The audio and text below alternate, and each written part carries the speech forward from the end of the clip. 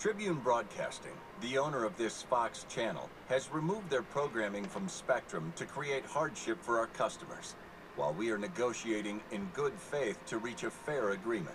Tribune is demanding a ridiculous increase. They want us to pay more than double our current rate to carry the same programming. We offered a fair price, and they insist we pay them materially more than we pay any other of the 1,700 broadcast stations we carry. We don't think it's fair that they are demanding huge fee increases, especially since their programming is provided free with a TV antenna, and much of it is available for free on the internet. Tribune is seeking excessive fees for its broadcast station, as well as forcing consumers to pay for networks like WGN, which very few people watch. Spectrum has already offered Tribune compensation for their channel that is consistent with what other companies get for these stations, but that is not good enough for them.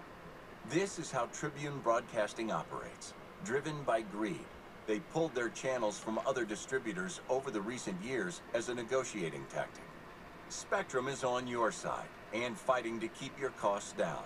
The rising cost of programming is the single greatest factor in higher cable prices, and we are fighting hard to hold the line on programming rates imposed on us by groups like Tribune Broadcasting.